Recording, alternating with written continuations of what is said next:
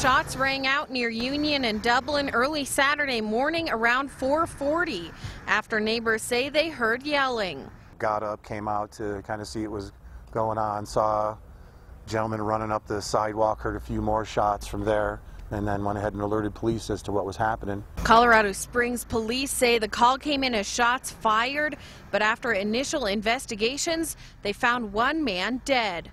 They found at least one round fired into a house. Continuing to check the area, and they found one deceased male in the backyard.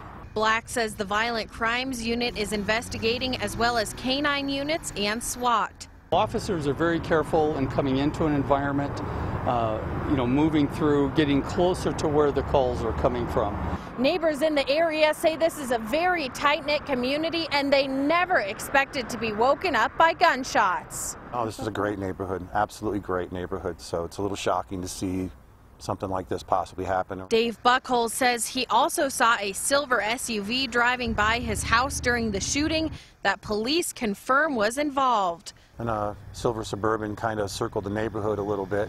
As we were on the phone with 911, the squads came up and grabbed the Suburban, and they've all kind of activity around that. Although he and his family are safe, Buckholz says he is concerned about what could happen to the neighborhood. It's concerning a little bit, as to what element could be moving in. In Colorado Springs, Katie Spencer, KRDO News Channel 13.